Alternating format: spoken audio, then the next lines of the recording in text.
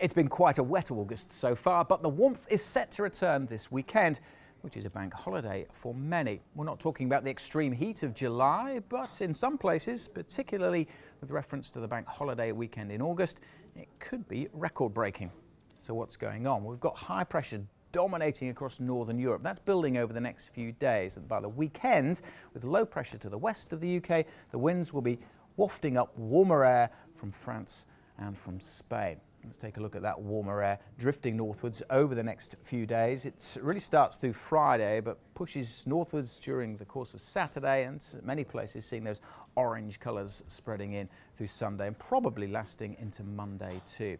Now, for most places, we'll just notice a jump in temperatures back to around or a little bit above average. But for some places, well, temperatures really will be rocketing and potentially over 30 degrees Celsius. Let's take a closer look then at some of the temperatures we're expecting this weekend.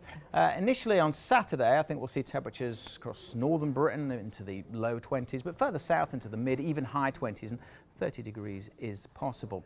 If we fast forward to Sunday, well, those temperatures jump a bit higher across parts of eastern England in particular. That's where we're likely to see the top temperatures getting up to, maybe in some spots, the low 30s. As you can see there, many places will be more comfortable than that, into the mid-20s. And then for Monday itself, well, temperatures could peak at maybe 33 Celsius. Again, somewhere across maybe the East Midlands, down across East Anglia and the southeast. For many places elsewhere, we're nothing like that high, but it will still be noticeably warmer and more humid than it has been.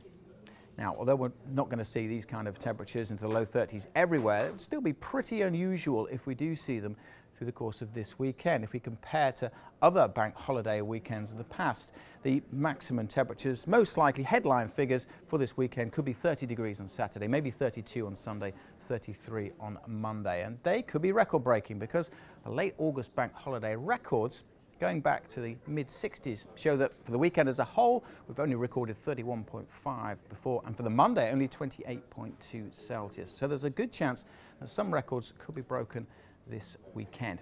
Now, there's still some uncertainty. It's still a few days ahead. We're not talking gloriously sunny weather everywhere. There's still the chance of a few showers this weekend, but for many it will be quite a lot warmer and a lot drier than it has been. Make sure you stay up to date with the very latest from the Met Office by following us on social media.